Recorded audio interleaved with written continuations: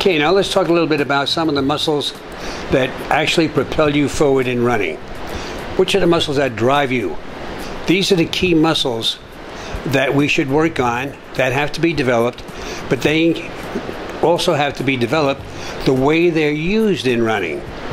It's one thing to develop the muscle, but if you don't use it in your technique, that strength training is going to be of little value. So we got to strengthen the muscles as they're used in running. But first, let's take a look at which muscles are really involved. Okay, now the push-off.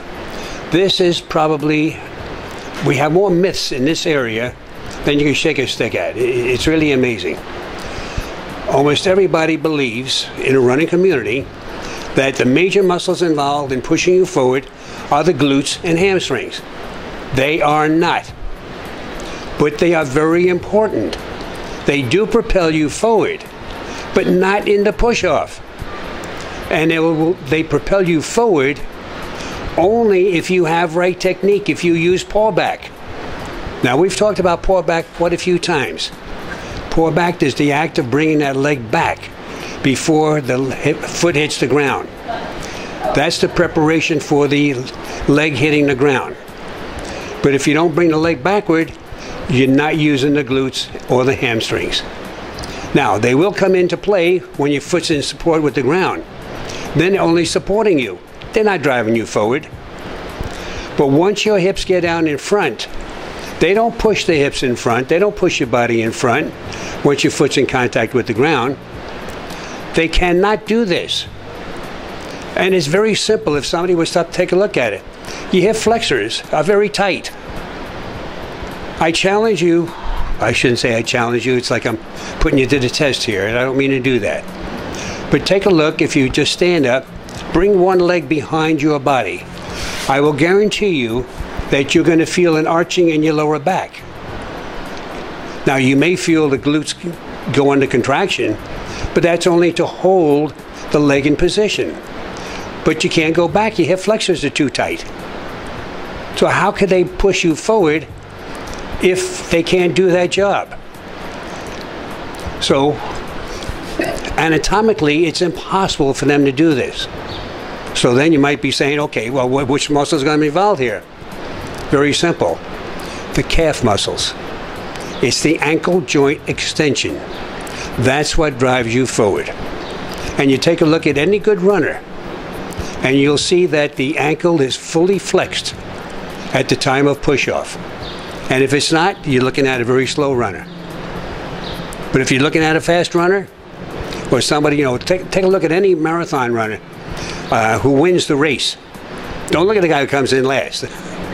Take a look at the winners, top 10 or 20. They all have great ankle joint flexion. And they have this pull back action I was talking about. Any sprinter, he cannot be a sprinter if he doesn't have good pull back.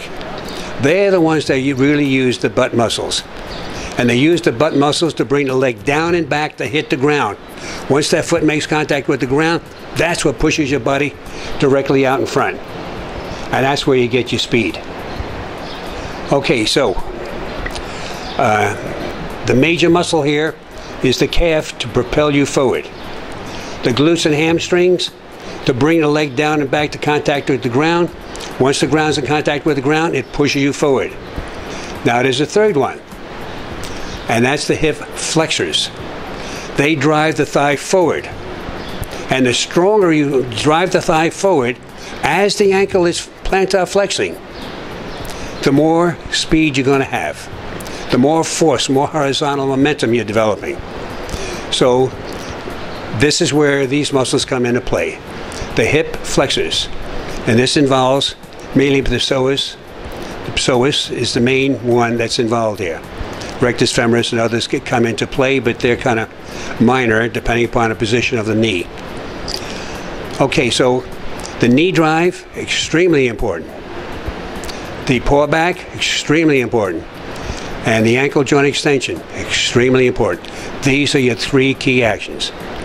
Now, some of you will probably say, yeah, but how about the knee joint extension? That's also involved. No. That's only knee flexion occurs to support your body.